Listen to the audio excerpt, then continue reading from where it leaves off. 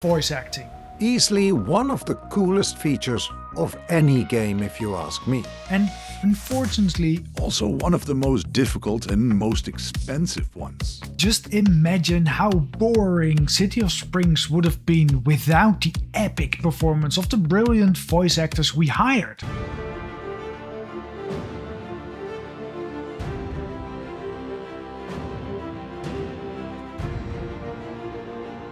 Back in 2016, I was working on the prototypes and demos of what would eventually become my first big entertainment production, called Woven.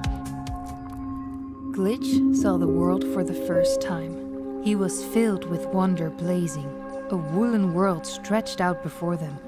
Soft, bright, and amazing. From the very start, I had set one goal for myself, and that was that the game had to have voice acting, which kinda got us into this whole wide range of trouble, for this was our first real entertainment game and we had absolutely no idea of the copious amounts of logistic trouble we would be causing for ourselves for the foreseeable future. When you think about game development, you quickly associate it with coding, 2D, 3D art, concepting and brainstorming fun and amazing gameplay. You know, all the fun stuff that makes up a good game. Well, that's only half. Game development is all about logistics and administration. Be prepared for massive Excel sheets with required assets, their current state and their location on disk. Does your game have a story? Yay! But your story needs to be told, often with text and or audio. So you need to write that text and record those voice lines. Then you need to put those text and voice lines in logical folders in your project and find a way to keep them tightly connected. Because you wouldn't want your subtitles to get unlinked with the actual voice lines. Will the game support multiple languages? Even more, yay! Now you doubled the logistical hell per language. But needless to say, I think the logistics are definitely worth it. Woven would have been less than half the same experience it is right now if it had been a text adventure. A knitted world, where woolen creatures once lived in peace, is invaded by the rattling sound of machines. Metal insects roam the land. Unravel their plans by all means. Meet Stuffy, a well-meaning but rather clumsy creature, all alone. Join with Glitch, a metal firefly without a past, having lost all he has ever known. Join the journey of this unlikely pair. Woven. An epic tale awaits you. For Woven, the recording sessions were rather simple as we just had, well, the one voice actor, the narrator. But with City of Springs it's gotten a lot more complicated as we have multiple in-game characters having many conversations with each other.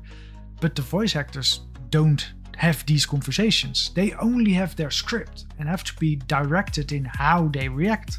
Luckily for professional voice actors, this is their work. And they are absolutely fantastic at it, of course. And there you have it. The elephant in the room. Professional voice actors cost money. And for an indie game studio, these costs range from super expensive to insanely super mega epic expensive. Generally, the more lines a voice actor has to do, the cheaper they become. So for Woven it was relatively cheap with our one hero narrator, but for City of Springs it quickly became an expensive feature, way too expensive for our budgets originally. And so we dabbled with alternative options like using simple text-to-speech and the AI tools that were becoming more and more available in those days. Long story short, in 2022 the technology wasn't nearly production ready enough and the AI voice acting results were absolutely terrible.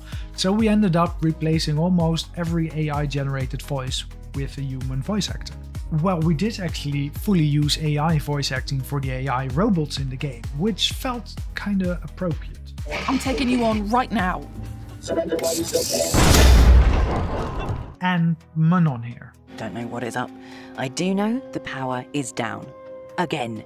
This whole district is out of spring power. No cooking, no heating, no nothing. It's the second time this month.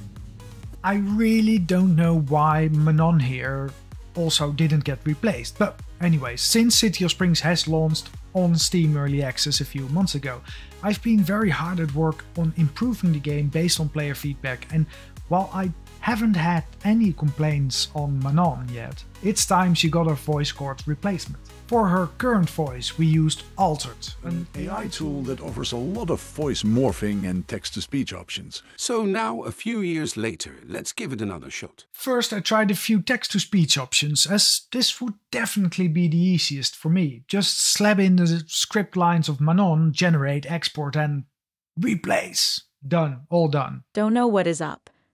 I do know the power is down. Again, the whole district is out of spring power. No cooking, no heating, no nothing. It's the second time this month. No. As you can see, it's really not good. And there's just no control over how things have to be pronounced. So let's give speech-to-speech a go, and this way I will have the extra step of having to record myself first. Don't know what is up. I do know the power is down. Again. The whole district is out of spring power. Again. No cooking, no heating, no nothing. It's the second time this month. Nope, still sucks. Just kidding. It needs a little bit of tweaking to set up correctly, but now I can simply record all voice lines one by one, export and replace them, and I'm done. And let's see the results in-game. You're Val. Jacob's age, right? Hey, yes, I'm Val. Manon, right? What's up? Don't know what is up.